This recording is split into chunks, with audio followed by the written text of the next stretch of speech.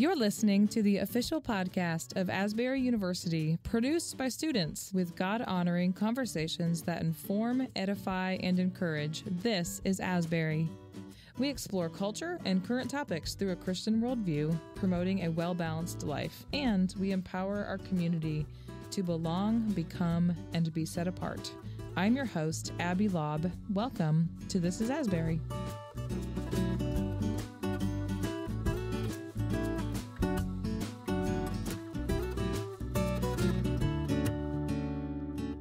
So I am joined in the studio today with Dr. Mike Ross. Welcome, Dr. Ross.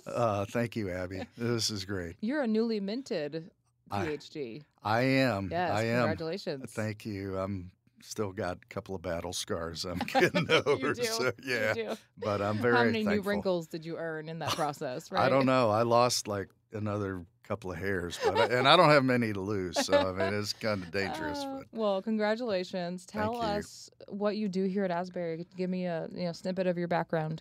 yeah, that's great. So it's interesting. This is sort of a second career for me. I spent 30 years in industry, and I just feel like God called me into higher ed full time.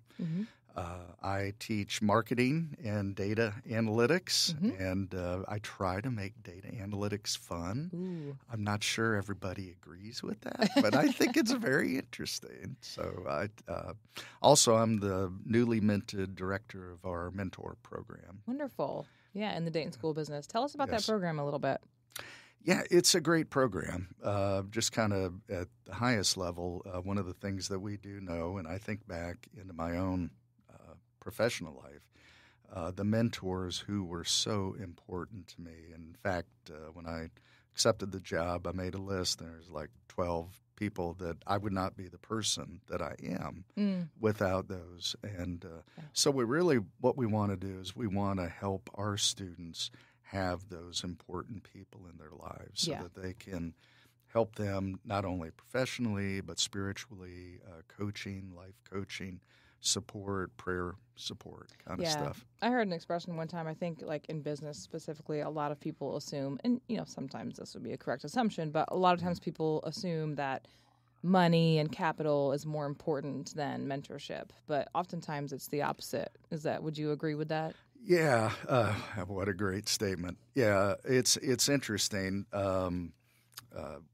Being here, going on my 9th year, I think I had to sort of get my head around that because going to school in a secular university, everything's about maximizing profit. Right. That's it. That's number one, bottom line. That's it.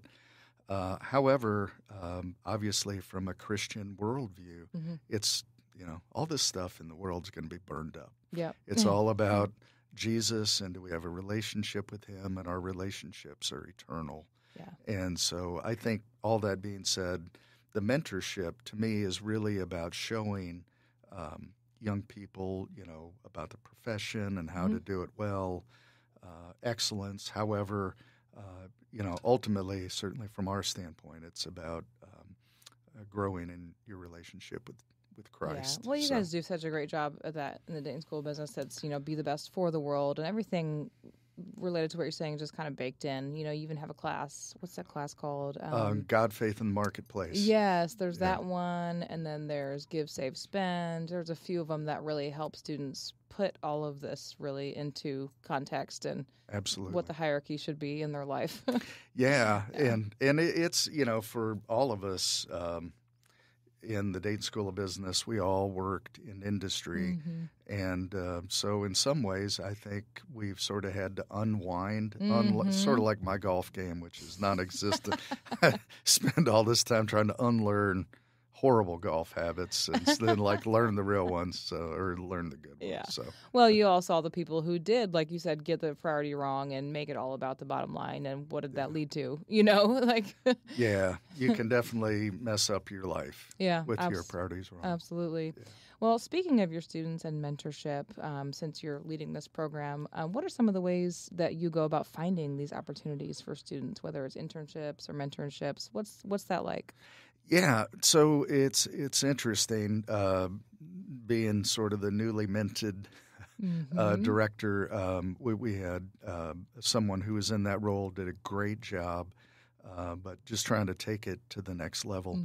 In terms of trying to help students, I think a couple of things. One, we have to sort of build our databases, pretty impersonal way, but build contacts both in the professional world as well as invite students to want to have a mentor. Yeah. I was doing a Understand why they should have one. Is that what you're saying? Exactly. Yeah. Okay. Why should they have one? It was interesting. I was reading a recent article in Harvard Business Review, and it's sort of ironic.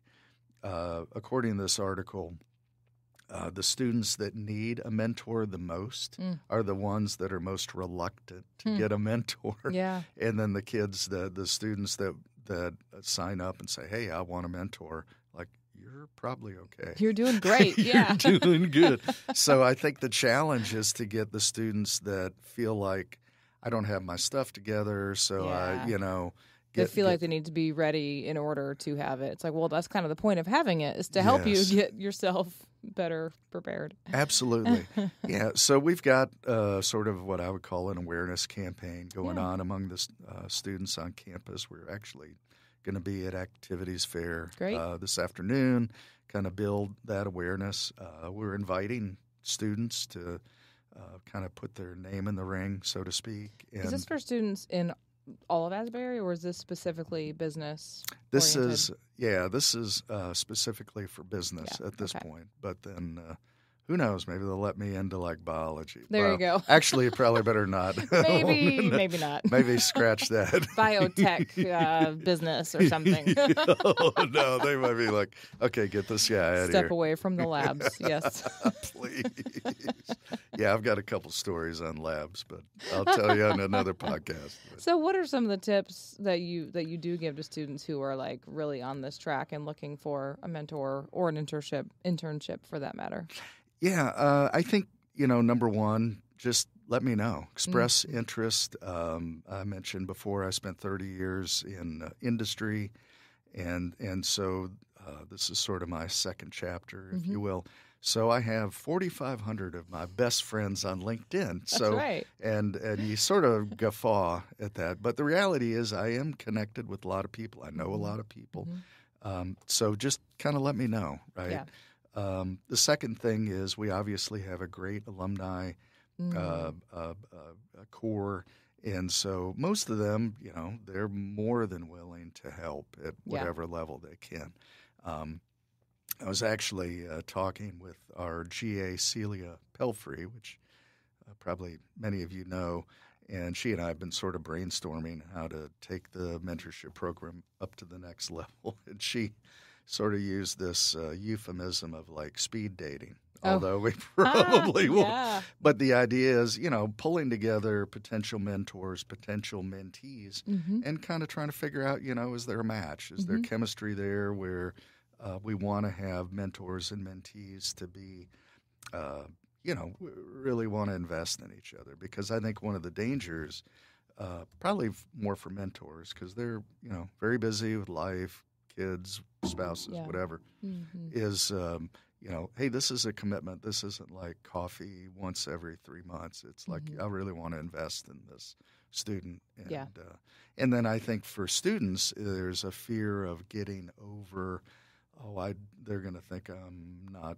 got my stuff together. It's like, that's okay. That's the point. Yeah. So, did any of us when we were that age?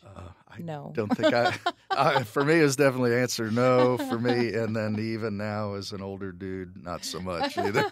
Maybe marginally better. Well, and honestly, I think some of the students I talk to, even just that simple fact is part of the growing process. Like they just assume that I'm going to graduate and I'm going to get this job and it's all just kind of fall into line. And it's we all know it is not, because life is so unpredictable. So I think even just learning how to deal with that reality is so beneficial for students. I think so. And I just wanted to add, I think one of the things that is super helpful, and I want to coach our mentors, and hopefully most of them know this, is to not pretend that you have everything together.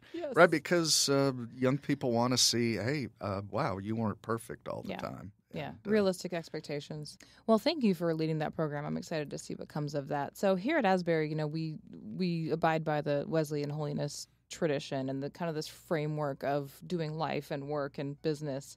How does viewing marketing through this lens kind of change our understanding of the discipline itself? Yeah, it's an excellent question. So over the past few months, I've been looking at that question, and marketing, sort of the highest level. People sometimes feel like there's a negative connotation, like, okay, this is some smooth talking person that's going to talk me into something that I don't really need. Yeah. And there's probably a fair amount of cynicism, which is probably justified. Yeah, sometimes it is. Yes. But looking at marketing through the Wesleyan holiness viewpoint, what I see both not only in the marketing discipline itself, but also looking at it through the Wesleyan lens, is that what we really want is we want marketing to be less transactional and more relational, right? And so the idea is marketing isn't necessarily the end sort of justifies the means. It's more about really looking into someone's heart and mind and what do they really need. Yeah. And what I sort of discovered through all of that, looking at it through the Wesleyan holiness perspective, is that marketing, I think it has sort of an ethical duty because at some level, right, people are trusting us to give them recommendations and advice, and that's a powerful position. And so what we don't want to do is we don't want to abuse that. We never want that to be something that is not done for God's glory, to manipulate someone. And so what was pretty cool is doing that research that the marketing discipline itself is moving more and more over the last 30, 40, 50 years to being much more relational, which probably sounds funny because it's kind of like, okay, I thought it was about people, and but it's very much more around the relationship, building relationships, collaboration, and as I look at Wesleyan theology, he was very much about the fact that living the Christian life is all about relationships. It's in relation to one another, and obviously Paul in the New Testament talks about we're all members of Christ's body. So to me, it really was sort of a cool discovery for me to see sort of the synthesis of the discipline, and hey, this is pretty cool. This actually aligns really well with our value system here and our belief system. Yeah. So. What do you think has driven that change in marketing strategies that you mentioned? Do you think it's purely just competition and cutting through the noise, or do you think it's more than that? I think, wow, that's such a great question. I think, to me, we have the ability now, primarily with technology, to be able to bring buyers and sellers more closely together. For example, in the supply chain world, sometimes if you are a supplier, your customer might want to have access to what you've got in the pipeline. And what that does is it forces a conversation between the buyer and the seller saying, hey, I really need this product like 2 weeks earlier than it looks like I can be able to get it to me. Okay, can you help me out here, right?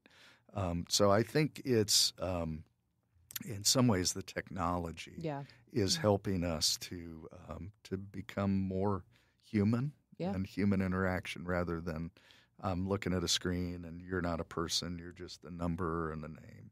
So. Still about the human interaction. Well, that leads perfectly to my next question, because you recently wrote an article about AI, so non-human things.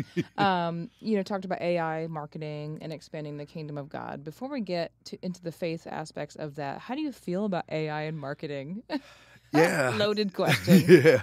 Well, it's interesting. I'm old enough to remember back in the early and mid-'90s when the thing called the internet was a thing.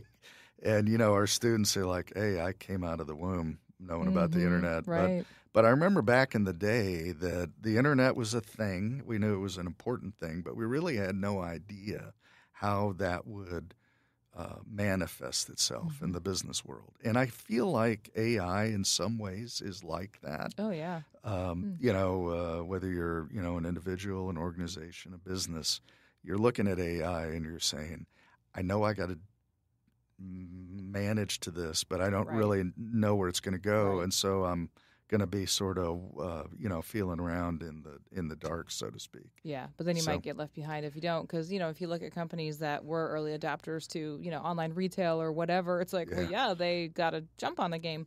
Yep. So That's right. In terms of the faith aspect of it, how does this all work? What's this article about? Yeah, so the article, what's interesting, I sort of alluded to this a little bit before, the discipline is moving away from what I would say transactional to more relational, and some of the academic literature is very, very interesting to try to address this question around what do we do with AI in marketing. And what some of the early research has found is that there are some aspects of a marketing, quote, relationship that could be sort of automated. And so depending upon a number of factors, the industry, the personality, the level of trust between a buyer and seller, some of those aspects could be automated through AI. So the idea is that the marketing person can be sort of freed up to really be focused on the needs of the human being who's the buyer, rather than, hey, I forgot to put your account number in right. Or whatever. Like, oh my gosh, please just stop. So it's really the goal, I think, is to try to free up sort of mental bandwidth so that people can get really locked into what people need. Definitely. Well, I will take that in my department. I run the marketing department here. Let's do it. Let's go. Do it. Yeah, no kidding. Or it's like, all my mom friends, we all have young kids, and we're like, is there AI that can do the laundry so that we can be freed up to go do these things with our kids or with our spouse or whatever? Yeah. I think the opportunities are what we were just talking about before. How can we use AI? How can we use disruptive technology to allow the human interaction to flourish rather than degrade, because we're getting irritated with stuff that is not relational. Yeah. But in terms of the challenges, I think what's going to be interesting, and I hope that both academia and industry or practitioners can really partner on this, is that where we see those opportunities, they're going to vary by, as I was talking about a little bit before, levels of trust. Where are you in the sort of the life cycle of the relationship, the type of transaction, and sort of what are the social norms or expectations. And so, for example, I was looking at a study looking at AI in the banking industry. And what was interesting, most of us have gone to an ATM. It's like, please, I don't have to talk to a person. I can just go to a machine and get $40 out or whatever. But in the study, it was very interesting. Depending upon the type of transaction and the type of person, some people are like, man, I don't want to talk to a person. If I can just do this, I think about my son, right? He's like, okay, can I just do everything online? Yeah. I don't have to talk to somebody. Other people are like, oh my gosh, this is my money. Okay, I want to talk to a human being, look them in the eye, kind of stuff. Yeah. And so I think the challenges are there ways that we can sort of in advance help different industries, different organizations to say, hey, if you want to improve your customer satisfaction, here's some ways to do it, and you can sort of do it at the individual level, right? So if Abby Laub walks in and we know enough about you at, whatever bank it is, wherever you bank, okay, Abby's great. She don't want to talk to a machine. She wants to talk to a human. If I call you and I just press 0 enough times till I finally get to a human, that's what I'm doing. Oh, wow. That's your strategy, That's my strategy. It usually works. That's what that you can just blitz right through the phone tree. 0, 0, 0, 0. Finally, they're like, okay, transferring you to the operator. That's the goal. I mean, I love that, right? Because, I mean, that's sort of what we were talking about before. It's depending on the situation of the person. Yeah, exactly. If you're trying to talk to an airline, you need to get a Yeah. seat, on a flight. It's like, hey, man, I'm not doing this machine thing. No. I just need like a person, get me on. Look me in the eyes and say, here's your seat, yeah, right? Give me a sense of confidence that it might actually happen in the real world. Exactly. So. That's so funny. Yeah. So there's a lot to unpack, and as we know, this will never stop. So how can academia contribute to the development of AI as a redemptive tool in marketing? Yeah, it's such an interesting question. Obviously, we have to look at it certainly from an Asbury perspective, a Christian perspective.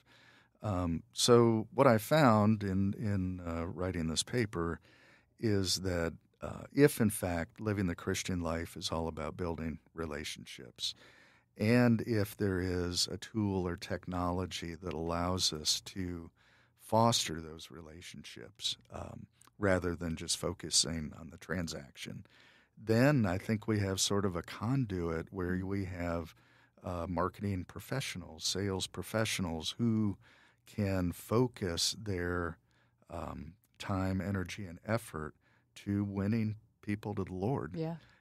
And that's sort of the hope, right? I mean, it's sort of a non-PC kind of thing to talk about in our world. But I think, I sort of think about it in maybe warfare terms, or if we look at Ephesians 6, I mean, we're in a spiritual battle. Yeah. And if you take your faith seriously and you're a marketing professional and you think that Christ is coming back pretty soon, you want to be able to get as many people as you can on this side of eternity rather than the other side. So and just being grounded, just being grounded in your faith, grounded in virtue and truth and honesty, is just going to be more important than ever, maybe potentially with all these changes. I totally agree. Yeah. Well, and all that leads back to mentorship, right? Yes. Seeing this modeled for you. So anything in closing that you want to talk about there? Yeah, so it was interesting. I am. You got some books with you. I do. I got some books. So this is only an academic would do something like this. But I wanted to see. I know what a mentor is, but where the heck did that term come from? So I was doing a little bit of research, and I found that at least where it seems to have emerged initially was from Homer's The Odyssey. And that was, I think scholars think that came from, it was written in somewhere around the 7th century BC, so many, many thousands of years ago. But what's interesting is a mentor is a character, and Odysseus is going on this journey, hence the Odyssey. And so Odysseus brings in his friend, trusted advisor, called Mentor to basically watch over his family and his household. And so there's some pretty cool grounding in like a mentor. As we were talking about before, if you're a mentor, it's not just, hey, check the box and move on. It's like, it's sort of an honor and a responsibility if someone entrusts their future and the way that they're going to live their life. That's something to not be taken lightly. So I was like, well, that's pretty cool. That is very cool. Pretty cool. Yeah. And then the other one of the other books, when I think about, I was in my early 20s and, just trying to figure out what the heck was God going to do in my life, and I was as confused as ever. A book was introduced to me called See You at the Top by Zig Ziglar. And some people may have heard of Zig Ziglar. He's a very famous salesperson, and you can do some research on that. He was from Yazoo, Mississippi. Did I do that? That's cool. Yeah. So a really little tiny town. But where he really kind of came to fame is that he became very much a great motivational speaker. And the book See You at the Top basically helps you understand how to be successful in life. And it's not, Ziegler is a very strong believer in Christ. So when he says successful, it's not just money. It's your life, your relationships, your family, as you said, virtue and honor and integrity. And so I just I want to I wouldn't necessarily require that all my mentees read that. Yeah, I don't necessarily think that they might read like a 300-page book, but I try to inculcate some of the ideas around attitude. He talks a lot about attitude, and so between sort of understanding, okay, where's the idea of a mentor come from, and it's pretty cool to kind of understand what the original intention was. And then, fast forward a few thousand years later, we've got this guy, Zig Ziglar, Christian C at the top. And so to me, it's, whatever chapter I'm in my life, I feel like this last sort of work chapter, how can I, help invest in our students to be able to help them make a decision. Who were some of the mentors that you had that impacted you over the years? Oh, wow. Okay. You don't have to name them necessarily, no, but what were those experiences? I'm going to get emotional now. Oh, okay. no. No, I mean, I think about, I think about my dad, certainly things he taught me about work and life. He's a mathematician, so that's where I probably get my love for that. Data marketing. Yeah, data marketing. I love it. I'm not sure everybody else loves it. My father-in-law, very much a really kind of operationalized and lived out the mission of the Dayton School of Business, even though it was way before the Dayton School of Business. He was a very successful businessman, but his business was simply a platform to reach people for Christ. And so that was great. Think about my grandparents teaching me about hard work and integrity and honor. My maternal grandfather taught me how to fish. Oh, nice. So that was really cool. And I don't get to fish as much as I'd like to, but he was really neat. So, and then, professionally, lots of really cool people that showed me some, amazing stuff, really good bosses, good managers, a couple of great mentors here at Asbury. So, when I took this role, I thought about, man, how do you kind of pay this forward? Because I had some pretty neat people invest in me, and I want to be able to keep that moving obviously for other people. So. Yeah, definitely. So in closing, if you're a student, seek a mentor. If you're someone who is, of the place in life where you can start giving back, definitely do it, right? Absolutely. Get involved. Call Mike Ross. Yeah, that's it. Yeah, give me a call, send me an email. Add him on LinkedIn. You'll be 4,501, right? Totally. All of my best friends hang out there. That's right. Thank you so much for your time. I really appreciate you coming in today. This is great, important stuff to talk about, and I hope that people get a chance to do something with it. Okay, that's great. Thank you, Abby. Thanks for the opportunity. Well, thank you so much for joining us for this episode of This is Asbury. To learn more about Asbury University, visit asbury.edu.